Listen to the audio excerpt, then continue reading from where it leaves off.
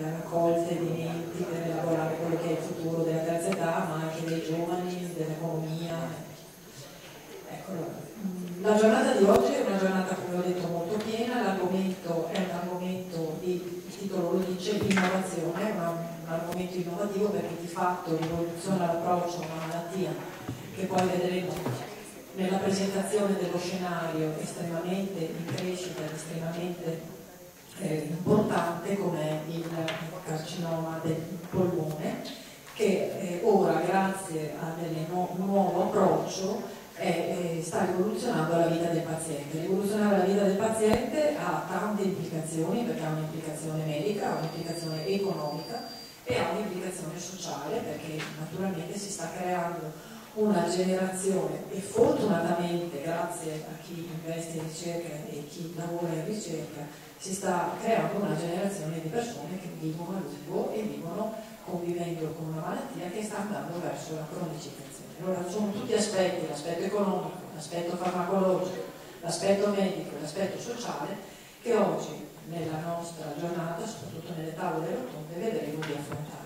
Io ringrazio le autorità che sono presenti, passo subito la parola a loro per un saluto. Claudio Sinigallia, che è componente della quinta commissione delle politiche sociosanitarie della Regione Veneto ed è, diciamo, un amministratore che di sanità ne tratta da moltissimo tempo ed è esperto.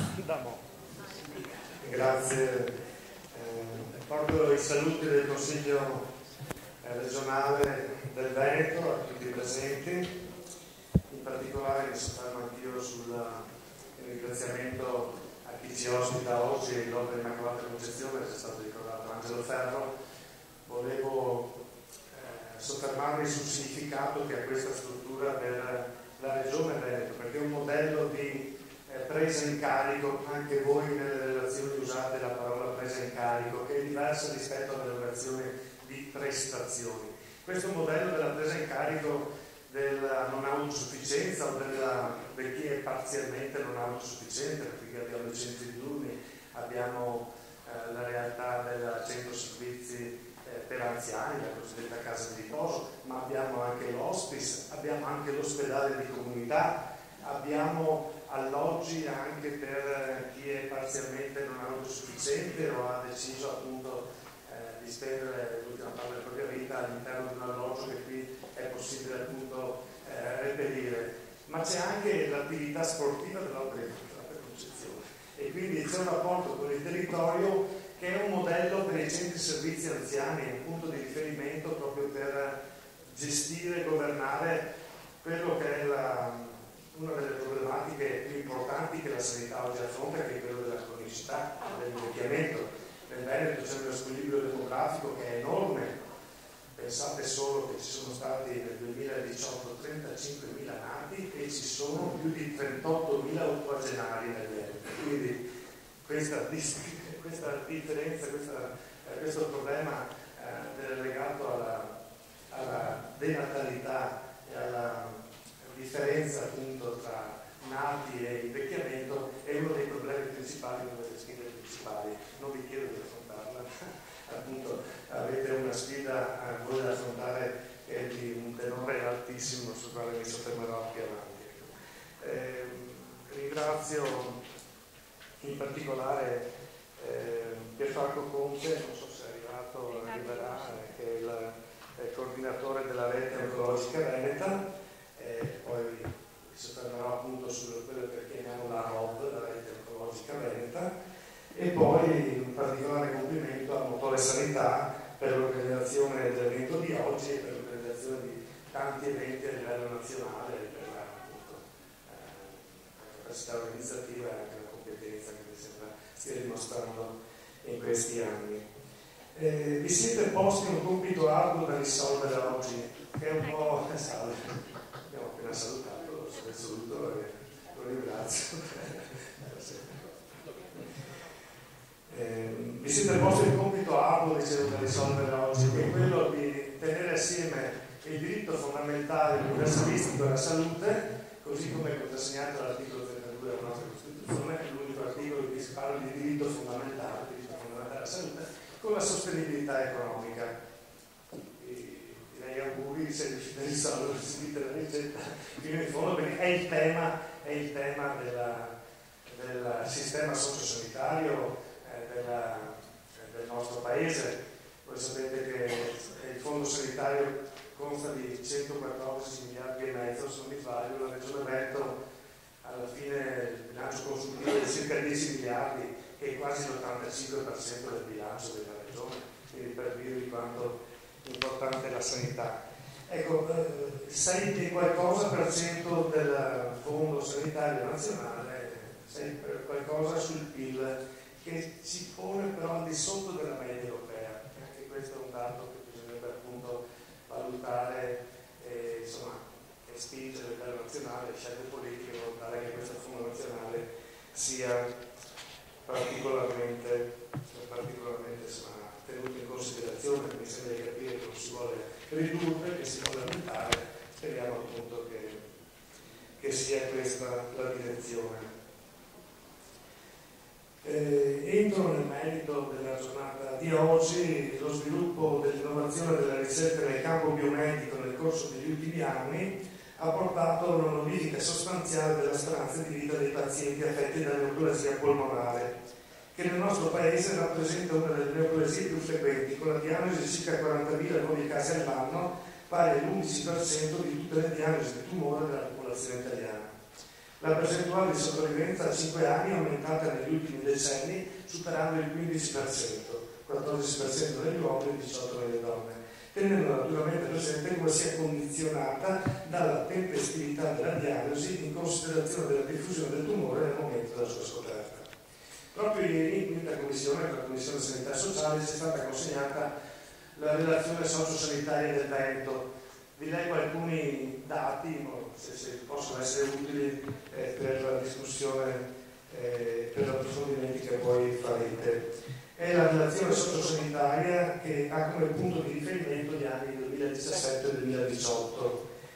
E si dice chiaramente che nel periodo 2000-2017 si è registrato un forte calo della mortalità per tumore del polmone negli uomini. Anche se la principale causa di morte per tumore degli uomini è ancora rappresentata dal tumore del polmone, l'8,1% di tutti i decessi. Nelle donne invece i tassi di mortalità sono rimasti sostanzialmente stabili. A partire dai dati di incidenza osservati nel 2014-2015 si stimano per l'anno 2018 in Veneto 17.471 nuovi casi di tumore maligno negli uomini e 15.428 nelle donne, per un totale di circa 32.900 casi. Queste stime corrispondono a quasi 7 nuovi casi ogni 1.000 abitanti tra gli uomini e 6 nuovi casi tra le donne, quindi 32.900 casi nel Veneto nel 2018. Il tumore più frequente negli uomini è il tumore della prostata, seguito dal tumore del polmone e da quello del colon retto. Nelle donne il più importante è il tumore della mammella, che rappresenta circa un terzo di tutti i casi, seguito dal colon retto e dal polmone. Il calo del tumore del polmone nei maschi è legato, si dice nella relazione, in particolare alla riduzione dell'abitudine al fumo, e si parla della riduzione del 4,2% all'anno. Per il 2018 la stima dei nuovi casi del tumore diagnosticato è questa. Maschi sono 17.471, vi dicevo la prostata 3.638 casi, polmone 2.164, poi a seguire il colon retto 2.140, vescica 1.641, via di seguito, rene, feretro e così via. Invece per le donne, mammella 4.906, quasi un terzo dell'ammontare complessivo di del tumore, colon retto 1.678 e polmone 969. Questi sono i dati di riferimento del Veneto, tratti appunto della relazione che è stata appositamente per il convegno di oggi consegnata ieri in quinta commissione. È stato un caso, però ritenevo giusto riportare appunto i dati di riferimento. Considerando le nuove opportunità offerte dall'innovazione farmaceutica, la sfida attuale è quella di garantire la sostenibilità del sistema, intesa come sostenibilità della spesa pubblica in ambito sanitario. Non si può, a mio giudizio, prescindere da concetti come innovazione, appropriatezza, efficienza, interdisciplinarità, la sostenibilità, tutti i concetti che sono ovviamente riportati nel nuovo piano sociosanitario Veneto 2019-2023. La Regione Veneto ha perseguito politiche di governo della spesa e di miglioramento dell'appropriatezza prescrittiva, con la definizione dei tetti di spesa e di indicatori di appropriatezza per le aziende sanitarie e il loro monitoraggio periodico a livello regionale, aziendale e per singolo medico. Quindi appropriatezza, selezione, sono termini ormai che insomma sono comuni e si sta lavorando su questo. Poi la valutazione dei farmaci innovativi, vi soffermerete molto su questo, ad elevato importo di spesa. La gestione integrata della continuità terapeutica in ambito aziendale e interaziendale, la prescrizione esclusiva da parte di centri autorizzati dei trattamenti specialistici. Volevo soffermarmi un attimo sulla ROV, la rete oncologica veneta, perché è responsabile anche della ROV. La rete oncologica veneta, il modello di rete oncologica definito dalla legge 23/2012 e dai conseguenti provvedimenti attuativi ha dimostrato la sua efficacia consentendo di elevare e uniformare il livello delle prestazioni oncologiche nelle diverse fasi. Importante è stato il miglioramento assistenziale nell'ambito della presa in carico dei pazienti e dell'elaborazione del PDTA, con particolare attenzione alla personalizzazione delle cure. Ripeto, è diverso la presa in carico rispetto alla prescrizione dell'assistenza, insomma la presa in carico è diversa. Abbiamo anche letto una particolarità che il modello che mantiene le doppia S, le ULS, abbiamo le aziende ULS, come l'integrazione sociosanitaria, questo è un po' il modello Veneto, ma il modello Veneto che appunto porta poi alla presa in carico. La ROV, la rete oncologica, riconosce nell'Istituto Oncologico Veneto la sede di coordinamento della rete oncologica veneta, articolata a livello operativo in 5 poli oncologici, dei dipartimenti oncologici e dei gruppi oncologici multidisciplinari. La rete oncologica contribuisce a sviluppare e a rendere strutturali sistemi di valutazione, raccomandazione sull'utilizzo di nuovi farmaci, nuovi dispositivi, nonché di individuare e rilevare indicatori di appropriatezza, efficacia ed esito dei percorsi assistenziali. Fornisce dalla programmazione regionale i criteri per l'individuazione dei centri di riferimento regionali per le patologie oncologiche complesse e garantisce il supporto tecnico per l'aggiornamento e il monitoraggio degli indicatori di attività e di esito. Anche questo della valutazione degli esiti è una novità di questi ultimi anni, però una novità importante che guida poi anche l'innovazione stessa. Imprescindibile considerare come si stia assistendo a un continuo aumento della domanda di nuove e costose tecnologie sanitarie, quali farmaci, dispositivi medici, attrezzature sanitarie e sistemi diagnostici, riconducibili al progresso tecnologico e alle dinamiche demografiche, che porterà a una spesa che potrà diventare un investimento soltanto qualora produca concreti risultati in termini di salute o nel contenimento di altri costi sanitari. Concludo. Dal recente piano sociosanitario regionale, approvato qualche mese fa, 19-2023, va riportato come tra gli obiettivi strategici sia espressamente riportato l'impegno a garantire a tutti i cittadini l'accesso alle terapie innovative, promuovendo l'uso etico delle risorse nell'ambito di percorsi di miglioramento continuo dell'appropriatezza prescrittiva, consolidando di fatto l'attuale modello organizzativo di rilascio delle autorizzazioni dirette alle prescrizioni di farmaci ad alto costo e dell'utilizzo di dispositivi medici innovativi, basato su criteri di razionalità e appropriatezza. Vi auguro una buona giornata e buon lavoro. Grazie al consigliere Spigatti. Passo la parola al dottor Mario Salia, che è direttore dell'unità operativa complessa del governo clinico di Azienda Zalini. Grazie, buongiorno a tutti. Porto innanzitutto i saluti sia di Azienda Zero che anche del direttore generale dell'area sanitaria Suissara. È sicuramente molto difficile aggiungere qualcosa a quanto presentato in modo brillante e completo da chi mi ha preceduto, e sicuramente uno dei punti più importanti che andrete a informare è come per questi quadri demografici ormai mutati, ma non non differente anche nelle altre regioni, si è arrivati a una domanda molto particolare, una domanda sempre più insistente di prestazioni, di farmaci, quindi un qualcosa a cui assolutamente rispondere. Pertanto la sfida, ribadisco anch'io, che è molto, molto importante, sicuramente stimolante, è quella di garantire la sostenibilità del sistema, quindi non credo che ci sia una ricetta assoluta, ma ci vuole sicuramente l'impegno di tutti.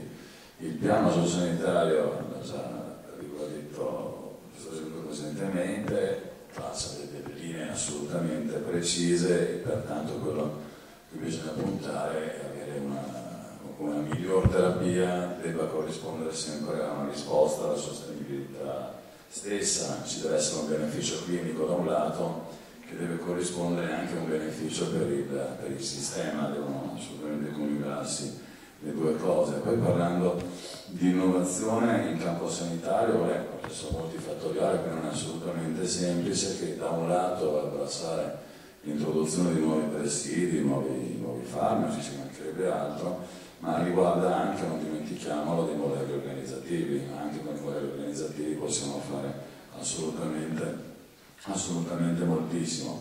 Quanto si può fare operativamente, un sistema di risorse finite, nel senso di definite, è quello di cercare di identificare le attività a maggior valore che vengono fatte, cose che sono non mancano di certo, e aumentare inevitabilmente quindi il rendimento delle risorse già stanziate. Questo è imprescindibile, questo può essere la base. Come organizzazione, la rete oncologica veneta, insomma, ho partecipato anch'io a qualche atto iniziale, funziona bene, gode di ottima salute e probabilmente si dà la risposta giusta 5 anni fa a quello che serviva, insomma. Quindi anche grazie alla sensibilità di tutti voi, ma anche, e come no, della politica che ha voluto abbracciare questo modello.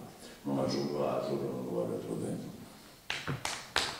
Grazie al dottor Marusaia, e passo la parola al co-moderatore che ci farà uno spaccato dello scenario argomento di questa mattina. Grazie Daniela, io semplicemente il mio compito è quello di porre dei quesiti che poi porremo agli esperti delle varie tavole rotonde e le relazioni che seguiranno, a partire da Franco Conti, che sicuramente sul tumore al polmone sa 50 volte più di quello che so io, in qualità di noto specialista, oltre che coordinatore della rete oncologica veneta. Oggi noi parliamo delle nuove possibilità di trattamento per quanto riguarda il tumore del polmone, esattamente con la chemioterapia in aggiunta all'immunoterapia. Parleremo delle prospettive dell'analisi di scenario, ma di tutti i problemi che si pongono conseguentemente a questa importante novità che è stata introdotta recentemente. È stato già detto prima, nel 2019 le persone che erano malate di tumore erano 3,5 milioni a livello globale, di cui circa 42.509 diagnosi di carcinoma polmonare, e il tumore del polmone è la terza neoplasia per incidenza in Italia e la prima in termini di mortalità. Quindi agire per ciò che concerne il tumore del polmone stesso è quello che le aziende, gli specialisti chiamano la need, cioè vi è la necessità reale di arrivare a nuovi tipi di trattamento e nuove terapie, perché rimane un problema fondamentale. Nello stesso tempo l'introduzione di nuovi farmaci implica, come si diceva prima, anche una ricaduta di carattere economico. Basta pensare che per quanto riguarda la spesa farmaceutica pubblica, i farmaci antineoplasti di immunomodulatori comportano 5 miliardi e 500 milioni, cioè 93,56 euro per capite per cittadino italiano, mentre per esempio quello dell'apparato cardiovascolare, che rappresentano ancora la prima causa di morte, sono di meno, sono 3 miliardi e 240 milioni di euro. Il fatto che vi sia la necessità di andare incontro a nuove prospettive terapeutiche, lo vedete qua, questa è la sopravvivenza a 5 anni in Europa dei principali tumori, mentre alcuni tumori di fatti sono completamente guaribili, esistono ancora un pacchetto di tumori. Quindi vedete qua che dal polmone, all'esofago, al fegato, al pleuro e al pancreas rappresentano ancora una sfida estremamente importante su cui bisogna assolutamente lavorare sia in termini di ricerca medica che in termini di ricadute sociali. Recentemente, negli ultimi 2 anni, è stato introdotto il concetto di abbinamento alla chemioterapia e immunoterapia. Uno studio fondamentale su cui si è basato è il Keynote 189, che ha dimostrato per i pazienti che affetti da adenocarcinoma non a piccole cellule e carcinoma squamoso non a piccole cellule dei significativi avanzamenti di cui però parlerà dopo il professor Conte. La comboterapia, questa nuova terapia, ha ottenuto l'approvazione AIFA come farmaco innovativo e a copertura del Fondo nazionale per l'innovazione anche per il suo value, cioè per la sua ricaduta dopo tanti anni di aumento della sopravvivenza e anche dell'impatto sulla qualità della vita. Quindi si pone la prima domanda. Noi abbiamo come un sistema nazionale che è configurato in silos. Pensiamo agli stessi fondi per l'innovazione, ce n'è uno oncologico di 500 milioni, uno non oncologico di 500 milioni anche lui, di quello oncologico supera, l'anno scorso è già superato la possibilità del fondo, quello non oncologico stava di sotto, non è stato possibile traslare i fondi da un silos all'altro. Quindi siccome l'innovazione è un fenomeno trasversale bisogna assolutamente andare a rivedere quella che è la governance del farmaco, arrivando fino a programmare a livello regionale e dare un'assegnazione di budget anche alle singole aziende, perché alcuni direttori generali non si sentono tranquilli di, pur essendoci il Fondo nazionale sull'innovazione, di impiegare soldi in alcune regioni se la regione non gli prescrive che quei soldi arrivano, perché il problema della sostenibilità anche a livello locale è importante. Allora, le armi contro il cancro, qui lo vedete dalla nascita del 1950, da Novembre, che in scantinato ha cominciato a trattare la leucemia fino ai giorni nostri, l'immunoterapia, le CAR-T, quindi era quasi automatico che dalle triplette, no? In cui le aggiunte farmaco dopo farmaco si arrivasse poi anche con l'immunoterapia a cercare di aumentare la possibilità di sopravvivenza andando a verificare non più solo a livello ci proviamo, ma con l'introduzione del ritorno alla biologia molecolare, il ritorno alle cause del tumore, anche in maniera molto più, come dire, orientata alla possibilità di trattare in maniera diversa. E qui quindi è nata questa combinazione che è l'immunoterapia, ma ricordiamoci che tutto questo comporta questa valanga terapeutica, qualcuno lo chiama, comporterà un'introduzione di innovazione fino a 50-60 nuovi farmaci innovativi, su cui sicuramente il sistema sanitario nazionale non deve trovarsi scoperto. Allora, intanto per poter dare un impatto di valore per quanto riguarda il tumore del polmone, sicuramente l'organizzazione a livello regionale, dove esiste una rete oncologica, questo già c'è, ma ricordiamoci che non tutte le regioni hanno una rete oncologica, va implementata e qualche volta anche rivista. L'introduzione dei percorsi di nostri terapeuti strutturati e condivisi è fondamentale, ma è fondamentale anche un'azione di carcinoma del polmone multidisciplinare, quindi molte strutture hanno messo in piedi quelli che si chiamano lung unit o comunque strutture multidisciplinari in maniera tale che i vari specialisti si confrontino sul tumore del polmone.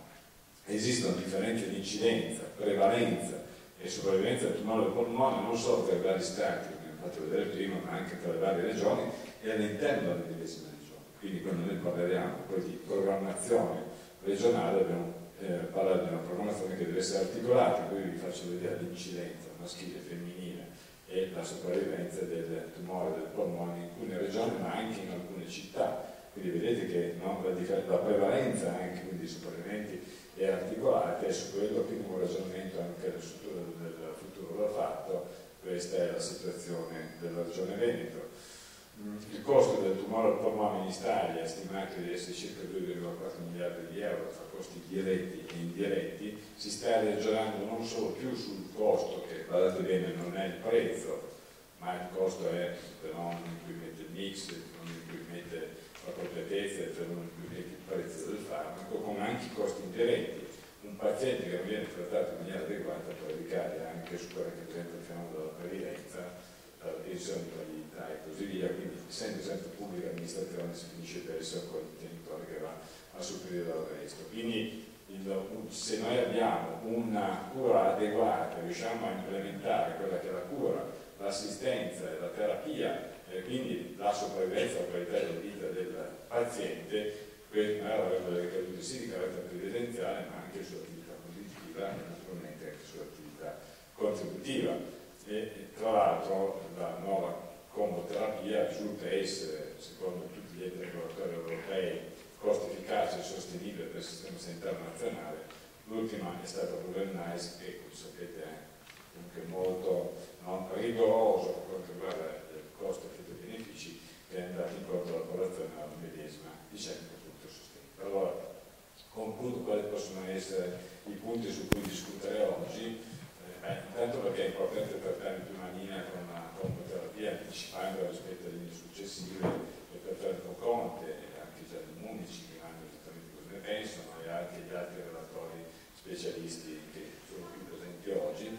L'importanza della chemioterapia in aggiunta alla immunoterapia è fondamentale, ma ci sono altre opzioni terapeutiche, cioè ci sono altri trattamenti chemioterapici che possono comunque aumentare la sopravvivenza del paziente. Qual è ancora importante, visto che questa terapia viene applicata anche in pazienti che non hanno un PD-1 espresso superiore al 50%, andare a quantificare il PD-1, qualcuno dice di sì, perché insomma al di sopra del 50% continua a usare la sua immunoterapia. Qual è il ruolo della multidisciplinarità? La velocità di accesso all'innovazione. Il fondo di innovazione è, secondo voi, sufficiente? Se non è sufficiente, quali sono le proposte che si possono fare a livello nazionale, quindi a ricaduta a livello regionale? Quali sono gli strumenti di governance regionali? E tu che hai messo in piedi tutto un sistema in Veneto di governance del farmaco, che è anche un riferimento delle altre regioni, puoi sicuramente darci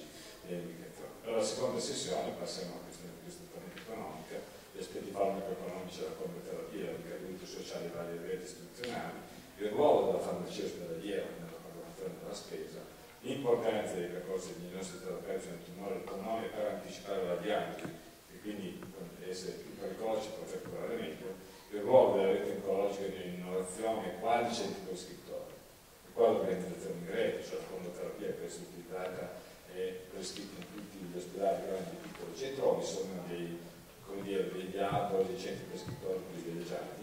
Infine il ruolo dell'infermiere nella gestione quotidiana del paziente affetto da tumore al polmone, come diceva Dina Condesi prima, quando tu hai l'unico sopravviventi, e potete anche dire quanto per esempio prolungare l'immunoterapia degli unici sopravviventi, il fatto della figura dell'infermiere è tanto importante come quella del medico, perché è quello che è a contatto con il paziente quotidianamente, assicurandogli quindi una sostegno di un certo tipo.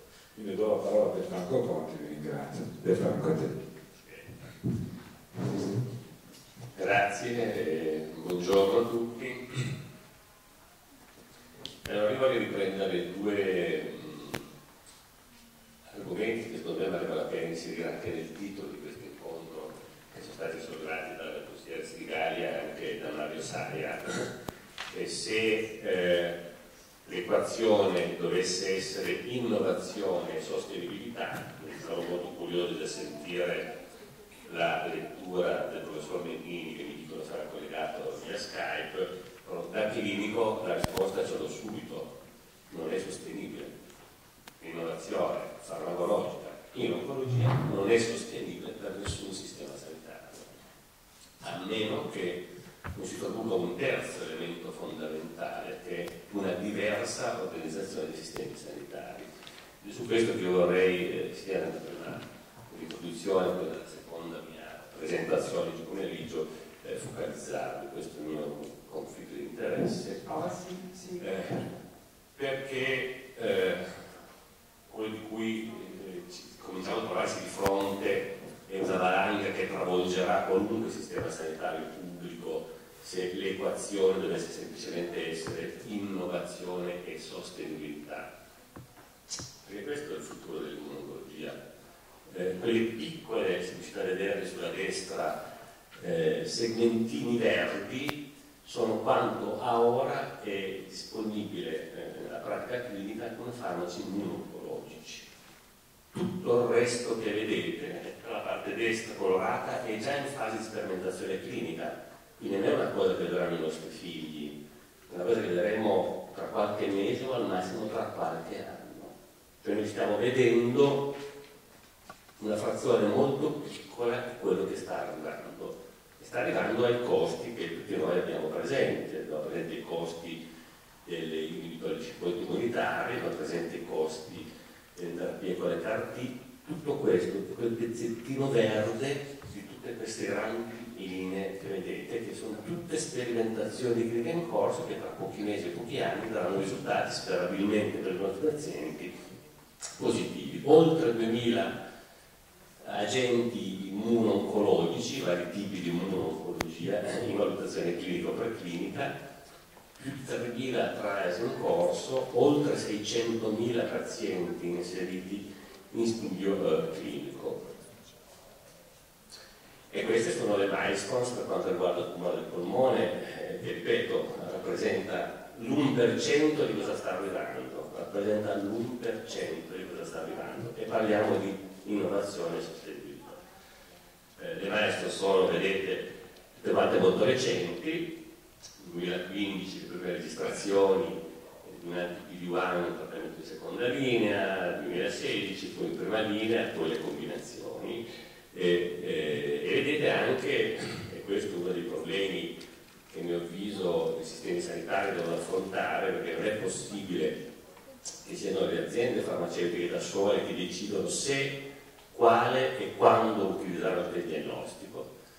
E poi i sistemi sanitari non sanno, e farò vedere alcuni esempi, come prendere atto di queste decisioni prese da uno degli stakeholders, che sono le aziende farmaceutiche. Vedete che noi abbiamo ad esempio oggi un farmaco anti-PD-1, il pembrolizumab, e un anti-PD-L1, il durvalumab, approvato solo in pazienti PD-L1 positivi, e anche su questo torneremo positivi per PD-L1 positivi per questi farmaci. Abbiamo in seconda linea un farmaco anti-PD-1, pembrolizumab, nei pazienti PD-L1 positivi, e due in pazienti indipendentemente dallo stato del PD-L1, nivolumab e atezolizumab. Sappiamo tutti quanti che il PD-L1 in test, e su questo mi soffermerò un attimo, sicuramente è imperfetto, ma che arricchisce la popolazione di pazienti che possono beneficiare di questi trattamenti.